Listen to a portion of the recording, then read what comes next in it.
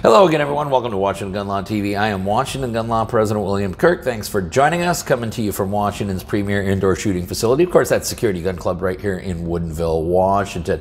Hey, I never ever thought I would have to do a video about solvent traps again. I'd always kind of been critical of solvent traps, but it looks like the ATF is dying of boredom and they're going to turn the heat back up on them. We got a new open letter to FFLs in relation to solvent traps. It has a lot of you concerned.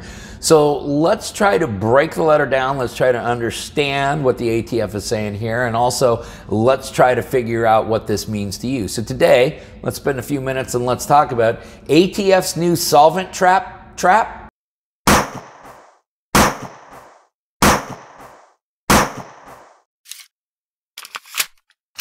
Okay, so like I said, I never thought I'd have to do another video about solvent traps, but here we are. ATF has a new open letter to FFLs regarding solvent traps and how many of them or components thereof may actually constitute suppressors, and therefore anybody in possession of those could be in violation of the Gun Control Act, which of course makes you a felon. Now, we have done videos in the past about solvent traps, and I had always suggested that this was a terrible idea, not just because of the legality involved, but candidly, why would you buy a device manufactured in China that says it's a solvent trap but also can double as a suppressor, attach it to the end of your firearm, let it rip one day, and pray to God that it actually works? And if it doesn't, well, God help you or anyone standing near it. Now, I've always said that if you really want to get a suppressor, I highly recommend that you buy one from a reputable manufacturer which has actually been designed and tested for that purpose. But many of you, nudge, nudge, wink, wink, decided to buy some of these solvent traps, and some of you, because I talked to a lot of you all around the country, actually had done some alterations to it. Well, now we have a new letter from the ATF, which is basically saying, hey, listen, all of these solvent traps standing alone, and in some instances components thereof, constitute suppressors, and if you're in possession of them, you're in violation of the Gun Control Act. You are a felon. Now, as usual, anytime the ATF sends out a letter to clarify something, what they ultimately do is they end up confusing us even more. So if you tuned into this video to try to get some clarity, I will do my very best, but remember, I'm only as good as the material I'm working with, and the material came from the ATF. The ATF recently examined devices commonly marketed as solvent traps and has determined that some of them are firearm silencers as defined in the Gun Control Act and as defined in the National Firearms Act. Okay, so which some of those actually are? Well, there's a little bit more guidance as we dig a little deeper into the letter. It includes this information. The test for whether an item is a silencer is not the label a manufacturer or retailer applies. Rather, it is the way the statute written by Congress applies to the item. Both the Gun Control Act and the National Firearms Act regulate firearm silencers. The term is defined as any device for silencing, muffling, or diminishing the report of a portable firearm, including any combination of parts designed or redesigned and intended for use in assembling or fabricating a firearm silencer or firearm muffler, and any part intended only for use in such assembly or fabrication. And so what the ATF is saying is, hey, listen, the manufacturers can call this whatever they want, and you can claim that you're using it for whatever you claim it is, but that doesn't matter because they're going to make their own determination. The letter specifically states, ATF must consider a device's objective design features, including the use of which part is capable, as part of the inquiry into whether the device is a silencer. For example, holes or markings indicating where a hole should be drilled that allow the passage of a projectile are clear indicators that the device or component parts may be properly classified as firearm silencers, because this allows the propellant gases to expand and cool. By contrast, a hole serves no purpose in collecting solvent or debris and is actually contrary to the purported use of a solvent trap. The presence of indexing marks to drill a hole is not a prerequisite to the classification as a firearm silencer. It merely is an example of such evidence.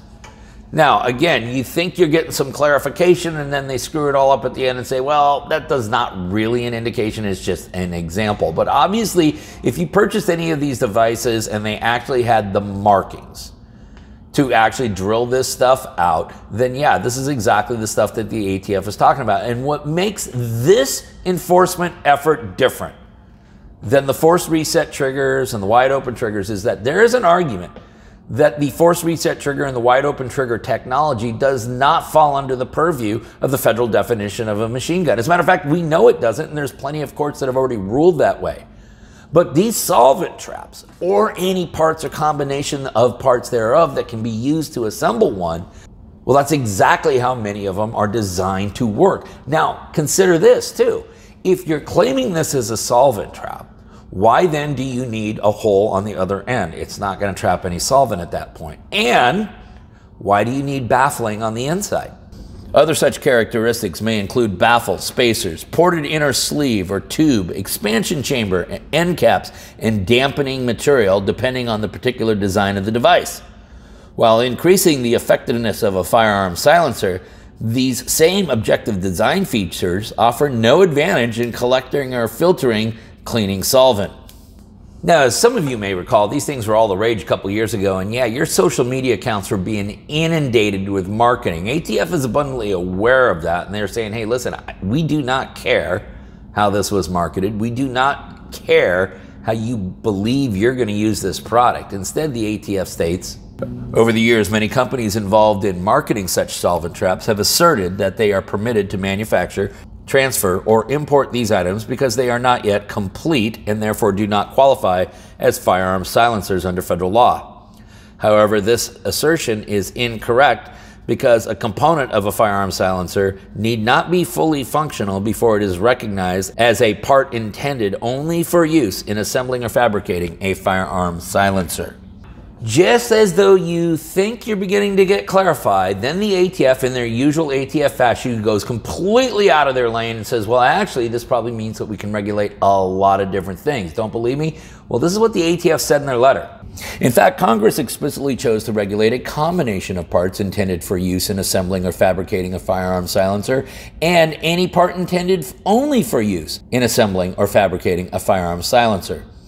Accordingly, a silencer part intended only for use in assembling or fabricating a firearm silencer is itself regulated as a firearm muffler or firearm silencer under both the Gun Control Act and the National Firearms Act. But the problem, of course, is how many different components could be used in assembling a suppressor that can also be used for many, many other innocuous purposes. And where then, ATF, does this end? Ultimately, the ATF gives you the following advice if you so happen to be in possession of one of these items. Current possessors of these purported solvent traps that are silencers are encouraged to contact ATF for further guidance on how they may divest possession. If you are uncertain whether the device you possess is a firearm silencer as defined by the Gun Control Act and the National Firearms Act, please contact your local ATF field office. You may consult the local ATF office's webpage for office contact information. Now, that is the ATF's advice. Let me give you my advice. Do not contact the ATF, okay? Let us remember that Operation Reticent Recall, which was this huge scavenger hunt all around the country for wide open triggers, force reset triggers, and solvent traps, now only is turned into a scavenger hunt for solvent traps because the court has enjoined the enforcement of the trigger portion. And that is the huge difference between how we define machine gun and how we define firearm suppressor here. This has a little bit more firm statutory footing, which means you're highly likely to see the ATF, in fact, turn up Operation Reticent Recall version 3.0 and go completely crazy over trying to enforce and round these items up. What do I suggest you do? Number one, probably should contact local counsel. If you do not know who to contact, you can contact Washington Gun Law. We'll get you put in touch with the right person. Number two, if you haven't received a letter from the ATF at this point, this is your property. You have every right in the world to do with it whatever you want. It's probably junk anyways. You can cut it up. Better yet, you could cut it up and take a video of it cutting it up. And by the way, when you're done cutting it up, you can do away and throw away the remnants all you want because, like I said, it's your property. It's no different than taking your TV off the wall and cutting it up. You can do it. It's not a real wise use of resources, but yeah, you can do that. Now, if you're being contacted by ATF, either in person or through a letter or a phone call, you absolutely positively need to contact local counsel right away. Do not communicate with ATF until you've had an opportunity to talk to local counsel. Now, I've done that on many occasions, and oftentimes we do, in fact, end up communicating with ATF, but let your lawyer determine whether or not that is appropriate. Listen, we'll go ahead and link up ATF's letter. If you guys can make sense of it, hey, help me out here. In the meantime, if you got any questions about this or anything else related to what's left of our Second Amendment rights, you guys should know how to get a hold of Washington gun law by now. If you don't, that's okay. That information is also right down there in the description box. Now, in the meantime, let's everyone remember that part of being the lawful and responsible gun owner, like we talk about all the time here, is to know what the law is in every situation and how it applies to you in any instance that you may find yourself. Until next time, thanks for watching. Stay safe.